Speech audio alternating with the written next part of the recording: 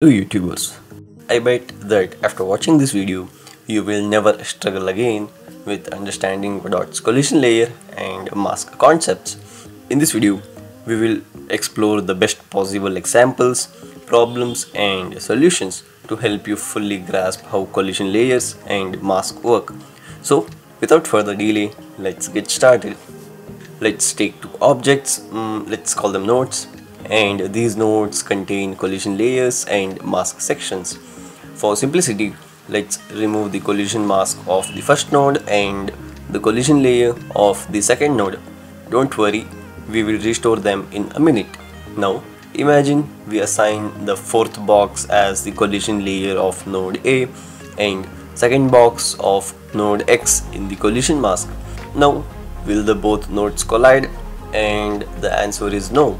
Before looking at the results, let's understand how Godot actually calculates collisions from these two layers and masks.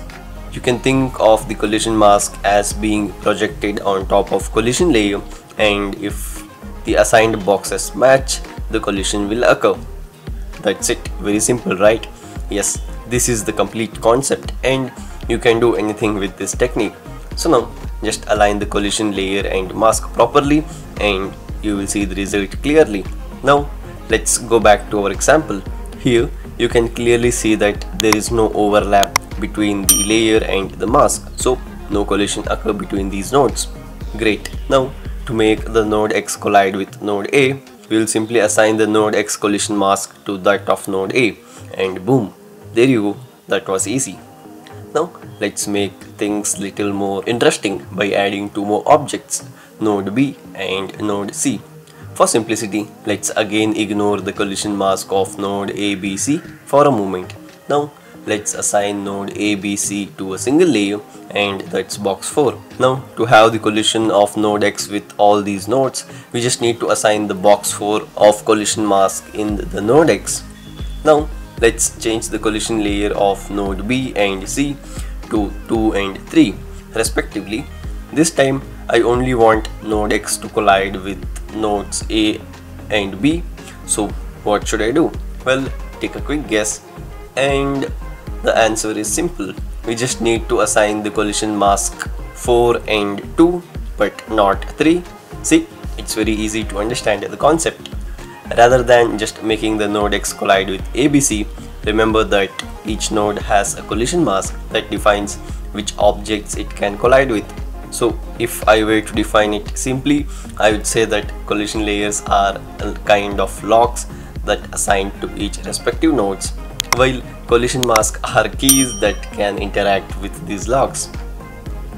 Alright, let's jump back to the visuals. Now, if we want node A to collide with node B but not with node C and X, we just need to set its collision mask to match the node B's collision layer.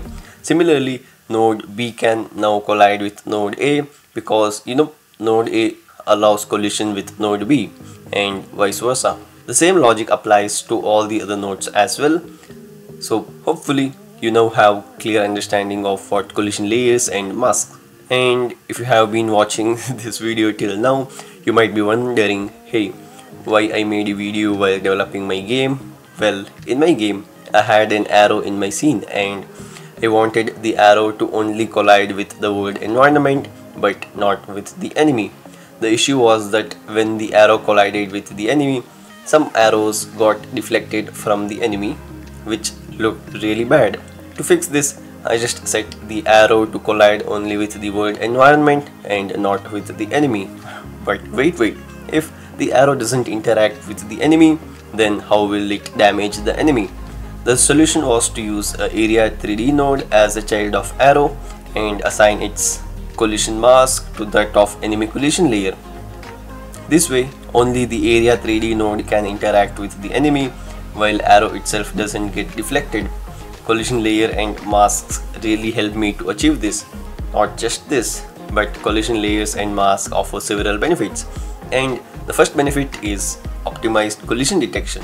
Yes, it helps in preventing unnecessary collision checks, which in turn makes your game more efficient and also improving performance. The second point is precise interaction control. This allows you to define exactly which objects to interact, avoiding the unintended collisions and also ensuring better gameplay mechanics. And the last point is advanced gameplay mechanics. Enable complex interactions such as detecting hits without physical collisions, as in my case. So that's it for the video.